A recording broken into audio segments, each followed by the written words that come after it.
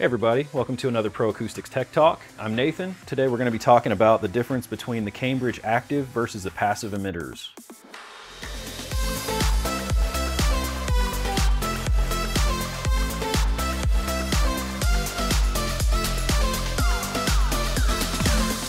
Alright, so if you've watched our videos over the years, you've probably seen a number of videos where we've talked about the Cambridge passive emitter, but we haven't done a lot with the active emitter. So the purpose of this video is to show you guys kind of the differences between these two, and one might be more applicable for your application over the other.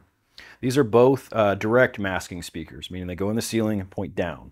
So they both have that similarity and both connect with network cables. They both also have a host of pendant kits, drywall mounts, and surface mount kits available as well if needed. They both use, as I mentioned, network cable to connect. The major differences that you're going to find here is that the active emitter is actually a self-powered speaker, meaning it has an amplifier built in. You know that it's connected correctly when you see the little green light inside the speaker. You may not be able to see that, but trust me, it's there. Also, the active speaker requires a bit more accessories. It requires a power injector, as well as a power supply, and some configuration inside the QTX 300, whereas a passive emitter ready to go right out of the box. With the active emitter, you also get paging as well as music, whereas the passive emitter is only recommended for masking in these applications. You also cannot use a EPW or an active emitter on the QT100 generator. You have to use a QTX 300 or 600. So which one's best for you? Well, if you need music and paging, this is your only option. You can't use the passive emitter for music unless you're using the QT100. You might find that you have an architect spec written or something like that where you need masking below 200 hertz. The passive emitter is not going to go below 200 hertz. The active emitter will. We'll hear that in a little bit. And if you need masking above 65 dBA, which is pretty loud, you would need the active emitter. The passive emitter does not go that loud. The passive emitter maxes out about 60 dBA, whereas with masking, you can get up to 65 on the active emitter, and with music, you can get up to 74.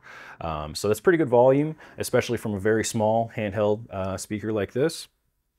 But depending on your application, one or the other may make more sense. All right, so first I have hooked up to one of my zones a single Cambridge passive emitter. Let's hear what it sounds like.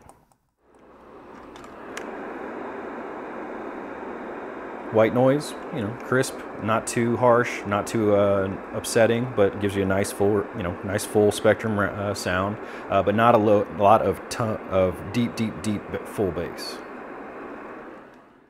All right, so now I'm going to turn up the active emitter for us. So just based on the settings that I've done from the front panel alone, you've got a much fuller sound, a deeper bass sound that goes much lower than the passive emitter does, and it also is significantly louder, even at approximately the same setting on the front unit of the QTX. So this definitely helps to give you additional headroom that I can notice right off the bat. We've also got another video where I actually hook up the active emitters for you guys and play some music through it. Stay tuned for that and be sure to check that one out. If you've got questions about which of these emitters makes the most sense for your application or what hardware you need, definitely reach out to us. Click on the link down below or give us a call at the number you see here. Make sure and follow us so you can get notified when we do new videos. Drop us a like or a comment if we can help with anything. And until next time, guys, I'm Nathan. Take care.